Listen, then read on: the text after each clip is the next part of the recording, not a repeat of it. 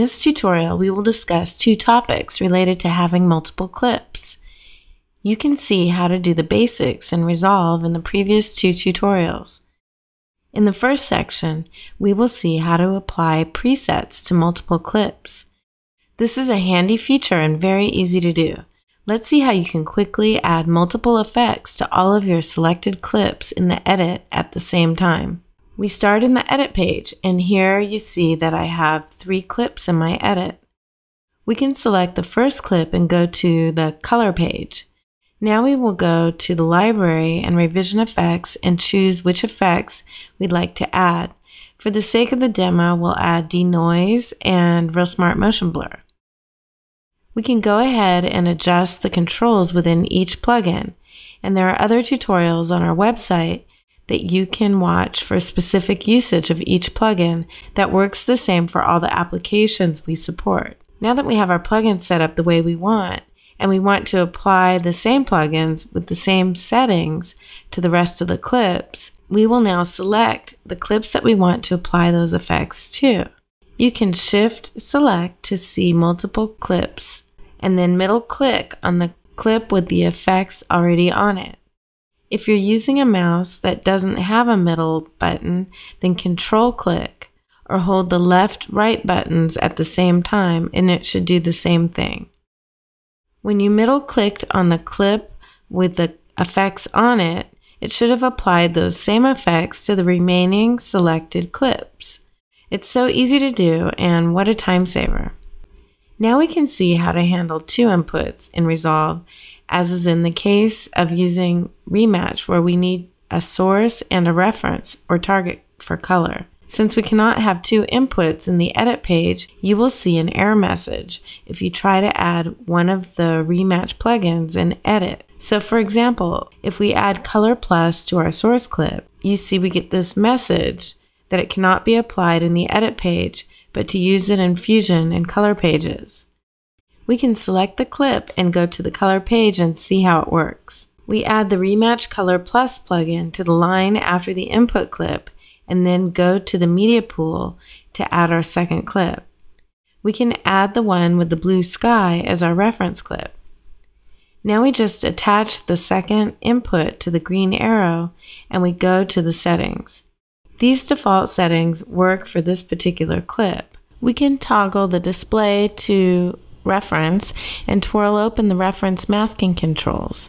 We change the shape to 4 points and reset. Now we can adjust the 4 points to fit the sky area. And we can do the same on the source mask control. We can change the shape to 4 points and adjust the points around the source sky. Now we can match the source sky to the reference and toggle the display to see the source and the result. You can see that we also have other options. The idea is if you had 2 cameras with 2 different field of views, then you could use the shapes to define an area that both cameras see in order to have a better color match.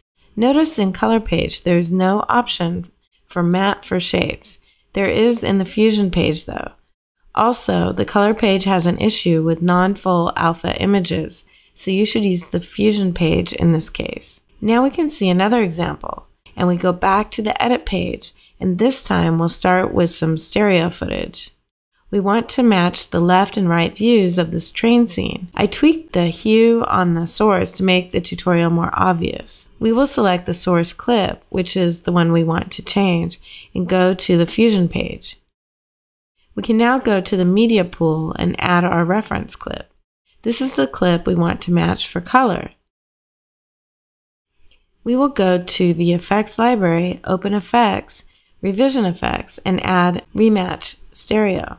We add the Media in 2 node, which is our reference clip, to the green arrow, and we can activate the display right on the node. Now on the Media in 2 node, we can activate the left display. This will put the color reference on the left display and the result on the right display. Over in the inspector, we select Result for the display mode. We can choose the gain plus offset for the global mode, and for the local mode, we can select more detailed, refined, mismatched areas.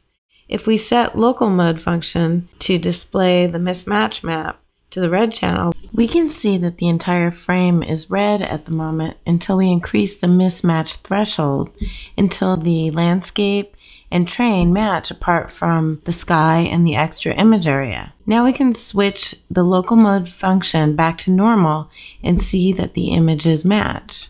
Again, there is another feature in REMatch to handle special stereo problems. Like here, there is a flare in one eye only. We will need to do this in the Fusion page. In some cases, like this stereo shot, you can see in this before and after of the surfing scene that there was a lens flare on one of the views. We used the masking controls to isolate that flare. We go to the Effects library, Open Effects, Revision Effects, and drag the REMatch stereo plugin to the line after the Media in 1 node. Now we can attach the Media in 2 node to the green arrow. We can hover over the bottom left corner of the REMatch stereo node, which will be the result, and activate the right display button. On the Media in 2 node, where our reference is, we can hover over the bottom left corner and activate the left display button.